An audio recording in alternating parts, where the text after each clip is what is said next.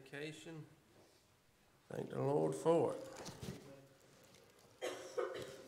Turn to Psalms 51 with me tonight. Wow. It's been a long week, man. Psalms 51 this morning.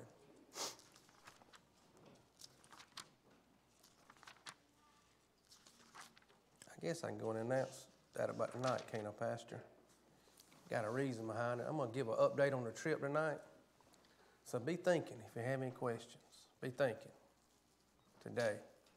No matter what it relates to the people, to the place, to the cost of things, to the future, to the plan, whatever it is. You guys just come up with some questions, and Lord willing, I'll do the best I can to answer them tonight. So, Psalm 51.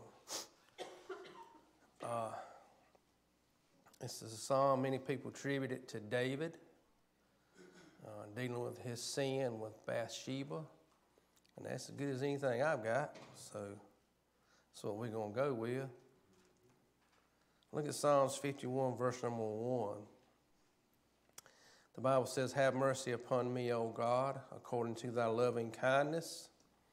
According unto the multitude of thy tender mercies, blot out my transgressions. Wash me thoroughly from mine iniquity, and cleanse me from my sin. For I acknowledge my transgressions, and my sin is ever before me. Against thee only have I sinned, and done this evil in thy sight, that thou mightest be justified when thou speakest, and be clear when thou judgest. Behold, I was shapen in iniquity, and in sin did my mother conceive me. Behold, thou desirest truth in the inward parts, and in the hidden part thou shalt make me to know wisdom. Purge me with hyssop, and I shall be clean. Wash me, and I shall be whiter than snow. Make me to hear joy and gladness, that the bones which thou hast broken may rejoice. Hide thy face from my sins, and blot out all mine iniquities. Create in me a clean heart, O God, and renew a right spirit within me. Cast me not away from thy presence, and take not thy Holy Spirit from me. Restore unto me the joy of thy salvation, and uphold me with thy free spirit. Then will I teach transgressors thy ways, and sinners shall be converted unto thee. Deliver me from blood guiltiness, O God, thou God of my salvation, and my tongue shall sing aloud of thy righteousness. O Lord, open thou my lips, and my mouth shall show forth thy praise. For thou desirest not sacrifice, else would I give it. Thou delightest not in burnt offerings. The sacrifices of God are a broken spirit, a broken and a contrite heart, O God, thou wilt not despise.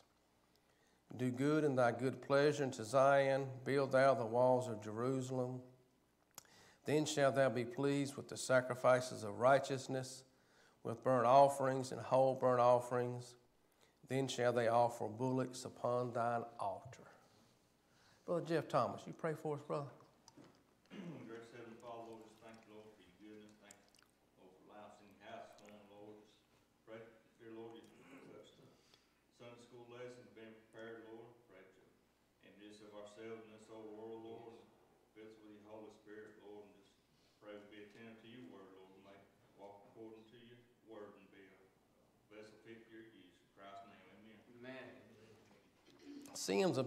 The Psalm's about David's sin, but the title of the lesson this morning is The Mercy of God. Despite our sins and despite our shortcomings, the mercy of God can be found. And I thank God for that. Here we have David, and David had sinned, and it was a grievous sin. And the thing about sin is not confessed and forsaken, it just compounds itself. Right. It's like interest. It grows. So what you start off with, if you don't get it taken care of, it's going to compound interest, and it's going to grow and grow and multiply, and you're going to wind up with more than what you bargained for. That's how sin operates. That's why the Bible says, confess your sin and forsake, and you shall find mercy. So David here, he had sinned, and we know the sin was with Bathsheba. That's how it started. He saw Bathsheba and he wanted her. And she was married and he was married and he took her, and it was adultery is what it was, and that's wicked in the eyes of God. Right. Adultery is wickedness. That's what it is. But to cover it up, David had to turn to other things. He wouldn't confess it. He wouldn't forsake it. So he began to try to cover up. If you cover your sins, you just can't. It doesn't work that way. You have to come clean. So David began to try to cover, and it wound up turning into murder. He murdered Bathsheba's husband, Uriah the Hittite. So it was adultery and it was murder, but it was not only that. Hold your place here. We'll come back and turn to 2 Samuel chapter 11 with me. So this is what we're going to look at. I believe it was the greatest sin. And we tend to look at the deed many times. And you know what? We should not do wicked deeds. It's wrong. But we tend to look at the deed and just stop right there. Look at 2 Samuel 11. Look at verse number. That is not it. Look at 2 Samuel 12. There it is. Typo. Look at 2 Samuel 12, verse number 14. So this is Nathan, and God told David, he said, you sinned, you've done wrong, and because of this child you're going to have is going to die. But look at verse 14. He said, howbeit, because this deed thou hast given great occasion to the enemies of the Lord to blaspheme, the child also that is born unto thee shall surely die. Now, we know the child went to heaven. That's what children do that don't understand right from wrong, and went to heaven. But the cause of it, according to the Bible, wasn't the adultery, and it wasn't the murder. It was because this man that represented God's people had given God's enemies cause to blaspheme by his sins. By his deeds, he had in a way justified what wicked things they were saying about God. So it's not just the deeds that we do, the sins that we commit are what's wrong. It's the fact that when the Bible says when we name the name of Christ, we should depart from iniquity. We're not going to live a sinless life the rest of our days here. But when we do sin, when we do fall short, we need to get it clean before God and not let it compound and give God's enemies occasion to blaspheme against God's people. Some reason people kind of around here kind of don't like our church anyway, right? You know, you hear some good things, but you hear a lot of negative things, right? We don't. It's the way we carry ourselves, and it's the way we believe the Bible is what it is. So when we slip and we fall, you know what we do? Told you. Told you. And they're blaspheming against God. Let me show you something else about this episode. Turn to 1 Kings chapter 15. And I thought this was interesting. You know, you study your Bible and you read and you know the stories and you know the scriptures, but sometimes something will just pop out at you and God will show you something because it's a living word, right? Now, we know this was wrong, this thing David did, right? But it was not the only wrong thing David did in his life. Right? He was a great king. He was a man after God's own heart, but he just did some incredibly stupid things from time to time. Wrong things, sinful things. He numbered God's people and got 75,000 of them killed. I mean, just sinful things, right? But let me show you something. Look at 1 Kings 15. Look at verse number 5. Because the Bible says, because David did that which was right in the eyes of the Lord, and turned not aside from anything that he commanded him all the days of his life, save only in the matter of Uriah the Hittite. When it come right down to it, the only thing God brought up against David was this matter with Uriah. That's how serious it was, and it compounded itself, right? But sin separates from God. Now, lost people, it has separated that relationship, and we know that. Lost people do not have a relationship with God. With saved people, we have that relationship that cannot be broken. But you know what sin does? It'll separate our fellowship. We won't have the joy that we should have. We won't have the peace that we should have. Turn back to Psalms 51. Let's look at what David said here in this psalm, what this sin had done to him in his life. Look at Psalm 51. Look at verse number 2 with me. David said, Wash me thoroughly from mine iniquity and cleanse me from my sin. Look at verse number 7. Purge me with hyssop, and I shall be clean. Wash me, and I shall be whiter than snow. You know what it did? It made him feel dirty. It made him feel dirty. This sin's what it did. Not necessarily on the outside, but on the inside. You know how you've been out and you're working all day and you're sweating like a barred mule and you're just nasty and filthy and just, I cannot wait to get home and take a shower and wash all this off me. You feel dirty, right? When sin gets into your life, you know what it is? You got that feeling, but it's on the inside. That's what happened to David. That's what sin does to people. Not only that, look at verse number 8 with me. It says, Make me to hear joy and gladness, that the bones which thou hast broken may rejoice. Now, to the best of my knowledge in the Scripture, never said where David had any broken bones. What he's talking about is no joy. He's broken on the inside, no joy in his life. No matter what he did or tried to do or tried to put into his life to bring about joy, he had no joy because his fellowship with God was broken. Look at verse number 10. The Bible says, Create in me a clean heart, O God, and renew a right spirit within me. His heart and his spirit was bad. He had a heavy weight on him, laying aside every sin and the weight which does so easily beset us. I know what happens when you get sin in your life. A Christian, a born-again person, they get a bad spirit about it. Right. You know, you've seen it. You've seen people and you don't know what's going on yet, but they all of a sudden pop up one day and they have a bad spirit about them. They're not talking right. They're not laughing and joyful like they used to be. And it's just a heaviness. It's like a black cloud just following them around. Like old Pigpen on Peanuts. Y'all remember him? The old nasty boy, just every time he just had a dust cloud around him. That's what they're like. You know what it is? There's sin in their life.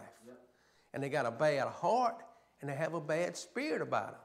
And before you know anything's going on, you can look and tell something's wrong there. Something's wrong with that person. That's what sin will do to you. Not only that, look at verse number 11.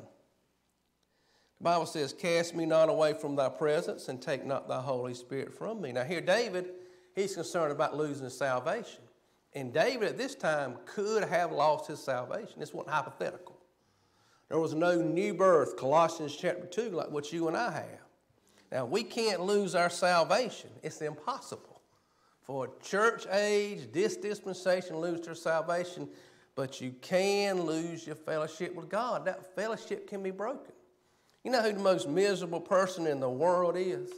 It's a Christian out of fellowship with God. Them lost people in this world yucking it up, they miserable, but they still like it. They like part of that stuff. Yeah. They hate it when they wake up because they feel bad, but boy, when they're having that good time, they like that thing. But you know what? A Christian, there's something inside of them that cannot like that. Right. There's something inside of them that needs that fellowship with God more than Job said he needed his necessary food. And when that fellowship's broken and God's not talking to you and you're not talking to God and that fellowship's not there and you can't get that comfort and that power and that peace that you need and that joy that you need, you talking about a miserable person. That is a born-again person out of fellowship with God. Look at verse number 12. Restore unto me the joy of thy salvation and uphold me with thy free spirit. No joy in salvation. No joy in service, no joy in worship. You get a Christian, a born-again person that has sin in their life, and it is going to be like pulling teeth to get them to go down to the church house. They're just not interested.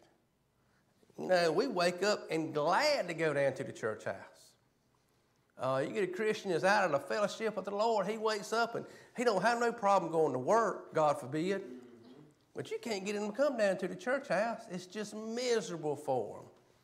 There's no joy in salvation. There's no joy in service. There's no joy in worship. But, and this is the state David was in because of his sin. Well, look at verse number 1. David said, have mercy upon me, O God, according to thy loving kindness. According unto the multitude of thy tender mercies, blot out my transgressions. David had done these deeds that you and I honestly could not imagine committing. And his fellowship with God was wrecked, and it was affecting him physically, but he found mercy when he turned to God. I can tell you beyond a shadow of a doubt, based on what this Bible says, God is a merciful God. He's a God of mercy. He is a God of grace, and I don't care what's coming to a Christian's life. I don't care what's happened. And there may be consequences for the sin in your life. You may not get out of that, but mercy can be found with God.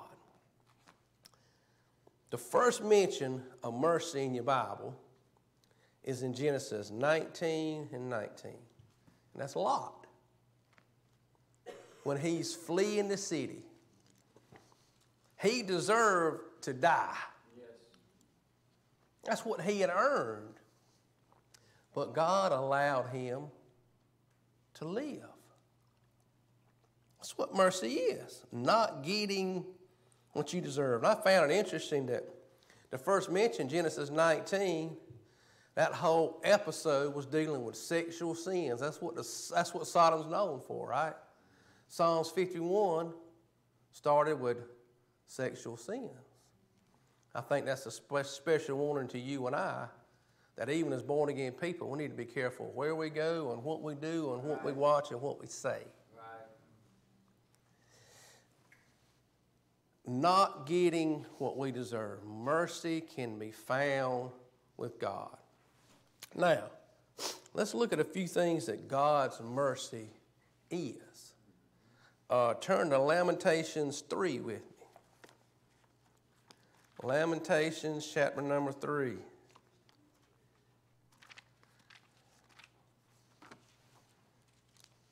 God's mercy. Right into the book of Jeremiah. Look at Lamentations chapter 3. This is one of the, when I first got saved, this is some verses that I found. I discovered them. And that thing helped me. Young Christian, you want to do right, and you're stumbling and fumbling and bumbling, and you're still working with your concentration, and you find verses like this, and it'll just help your life. Look at Lamentations 3, look at verse number 22. The Bible says, it is of the Lord's mercies that we are not consumed, because his compassions fail not. They are new every morning. Great is thy faithfulness. Amen. You know why we're here this morning? Because God's merciful. That's right. That's just it. Yeah. Heard a bad preacher say one time, he said, if God don't breathe out, you can't breathe in. The very breath in your body comes from God. Well, how you know that? How many people know just fall over dead? What happened to them? Don't know. Doctor can't find nothing wrong. They just fell over dead. It's because of God's mercy that we are here this morning. That verse says, his compassions fail not, they are new every morning. You know something about God's mercy? Never gets old. Never gets stale. Never goes back. Did you know there's an expiration date on bottled water? I can't hardly understand that. Yeah. Things expire, don't they? Even these elements that have these long half-lives, millions of years, they expire, right? God's mercy has no expiration date. It never expires. Young people can get it. Young people like me can get it. Middle-aged people like some of y'all can get it. Old people can get it. God's mercies, they're new every morning. It never gets old. Turn to Ephesians chapter 2. Ephesians chapter number 2.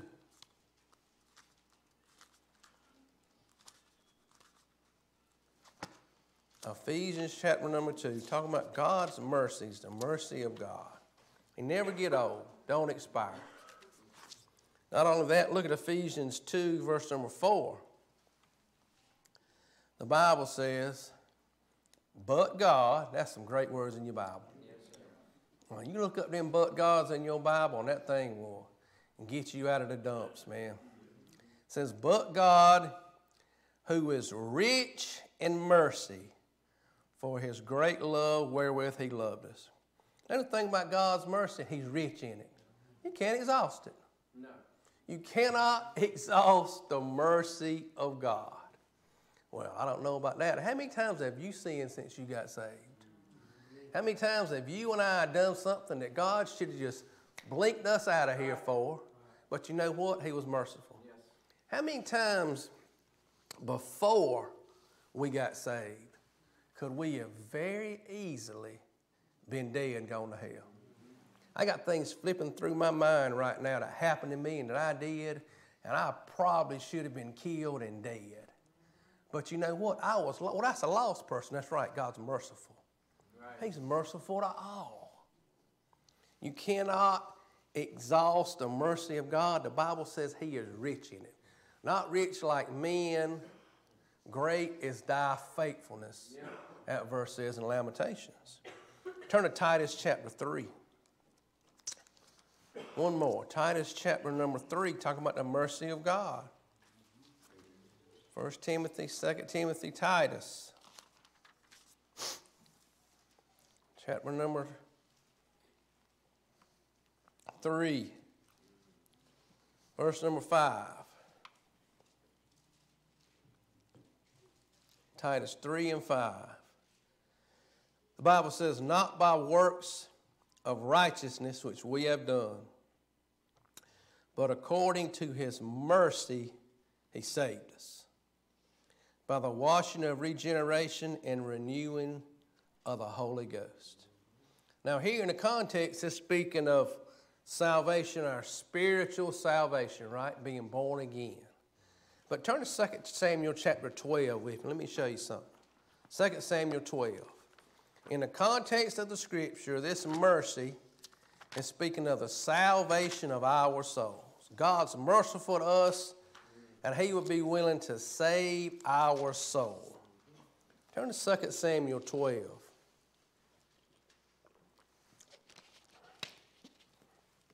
You know what God's mercy is, though? It's spiritual, thank God for it. But it can be physical also. Look at 2 Samuel 12, look at verse number 13. And David said unto Nathan, I have sinned against the Lord. And Nathan said unto David, the Lord also hath put away thy sin, thou shalt not die. You know what God's mercy will do? It's spiritual. It's mercy he saved us, the Bible says. It'll save your physical life also. You know what we do to the drunks and the drug addicts and the lost people out in this old world? We preach the gospel to them. You know why? Because that mercy and grace of God will not only save their soul, it'll turn their life around. You know what happened to your life when God saved your soul by his mercy and his grace? It turned your life around, didn't it? There's some of us, no doubt in my mind. And we hadn't got saved when we did, we would not be here today. Right. Some of us would be dead and in hell. Right. No doubt the life we were living and running and ripping these roads happens all the time. You see it all the time. I'm seeing it now. I got to where I'm a black widow. I check the obituaries all the time. Checking the obituaries, man, black widow. And I'm seeing people my age dropping like flies. Late 40s. I turned 50 last Sunday. 50 people I went to school with, my friends in school, and it just died. And some of us accidents, right? Some of them, they've been on drugs for 35 years. Some of them's drunks. Had a man I went to school with a while back, and I seen he had died in the paper. It didn't say what he died of. He was a year younger than I was in school. And talked to a friend of mine not long after that. He said it was weird. He said he was at a restaurant, and he was so drunk he couldn't stand up, and he and his wife were leaving, and he fell leaving the restaurant and hit his head, and they put him in the car. When they got him home, he was dead. He said that was just weird. So, man, that wasn't weird. So that was sin. You know what God's mercy will do? It'll save your soul. It'll turn your life around too. It is by the mercy of God that we are sitting right here in this place, clothed, in our right mind, have families, have children. It's just, that's what it is. Yeah. Nothing we have done to earn this life that we have. Not one single solitary thing. God's mercy. It never gets old. You can't exhaust it. And it'll save your soul, but it'll save your life also. Okay, people allow sin to come into their lives. It just happens sometimes. People let down their guard. Devil comes in. Before you realize what's going on, bam, he's got his claws and grips in you, right? So many people, what they do is they run from God when they should run to God. They get beat down. They get ashamed. That's what it is many times. They're ashamed. They're saved people. They know God's saved them. They've been in church. They've been involved, and things come into their life. You know what they do? They get ashamed and they run from God. They love their sin. They love that addiction. They love that person. They love that pleasure so much that rather than run to God and do whatever's necessary to get that fellowship restored, or rather than run to the mercy of God, they run from it. Adam sinned. He walked with God in the cool of the evening in the garden. He sinned. You know what Adam did? What did he do? He run to hear from God, didn't he? Because sin came in. I want to encourage all people. If you're lost, you need to be saved. The mercy of God can be found. If you're saved and there's something in your life that's affecting your joy, it's affecting your peace, it's affecting your service, it's affecting your worship, I don't care what it is not worth it. And if you come to God, He's a merciful God, and He will forgive, and He will restore that fellowship. One more scripture, and we're going to close. Turn to Psalm 86.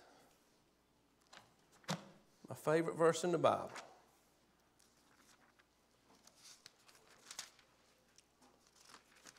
Psalm 86. I used to want something on my tombstone, something about that verse about John. Everything he said about Jesus was true. That's just about me. Somehow I ain't never said nothing false about Jesus. I don't want that on my tombstone no more. I want this verse right here on my tombstone. Look at verse 8, Psalm 86. Look at verse number 15. The Bible says, "But thou, O Lord, art a God full of compassion and gracious, long-suffering and plenteous in mercy and truth." Know what our God is? He's fair. He is just. He is loving. He is kind. And He's going to do exactly what's right. You know what He'll do for a person that rejects Jesus Christ? He will cast that person to hell and won't think twice about it, because it's the right thing to do. But you know what else He'll do? If any man or woman or child will come to Him, I don't care what kind of heinous deeds they have done, He will forgive that person and save that person. And if it's a child of His they've done wrong, He will cleanse that person from all unrighteousness. because he's a merciful God. Brother John, you close this, brother.